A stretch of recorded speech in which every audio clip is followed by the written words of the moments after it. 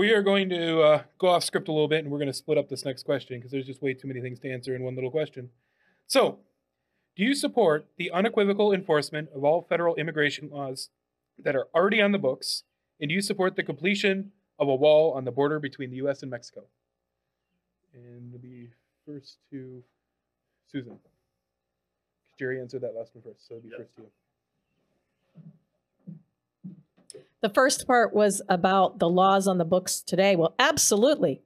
Absolutely. If we would enforce our laws that are on the books today, we wouldn't have almost 2 million people a year coming over our border illegally. And that's not fair for us, but it's not fair for them either.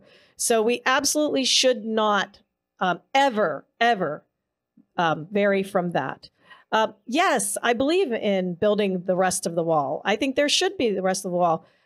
If you take a look at every other country in the world, all of them have borders. There's a reason for that, you know, and we do have to address additional, you know, the enforcement of the laws, but then we really do have to look at why they are coming in.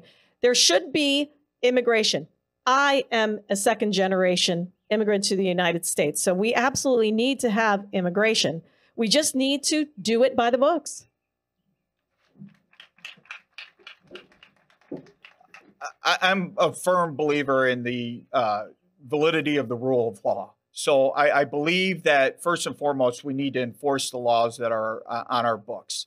But I think we also need to look at immigration comprehensively. For far too long, we've been ruling this country by executive order. And what we saw under President Trump is all of the executive orders that he put in place were gone on day one of the Biden administration. And we've seen this influx of illegal immigration ever since. So I support securing the border by building a wall where we can, and then everywhere else, you put boots on the ground and drone technology, and we've got to close up the porous border.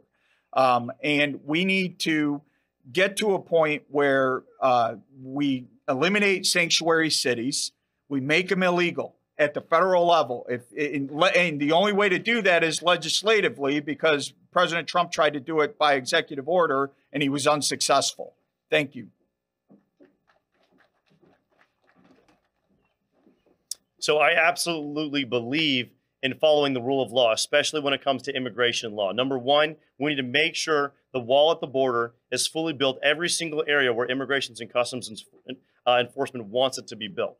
Because not only is that the right thing to do in terms of immigration, but it's actually the compassionate thing to do. All the people that are dying because of drug overdoses or fentanyl overdoses, because drug cartels are becoming rich off of a lack of activity from the Joe Biden administration. The Joe Biden administration is MIA, and people are dying because of that. Sex trafficking victims are being created every single day because of the Joe Biden administration. So we need to finish the wall. I also care tremendously about things like E-Verify. We need to also end catch and release in this nation. It doesn't make any sense that someone comes over the border illegally and then they catch a few of them and then they give them a court date years down the road. That doesn't make any sense whatsoever. We need to end catch and release, and people need to be sent back if they cross the border illegally. Thank you so much.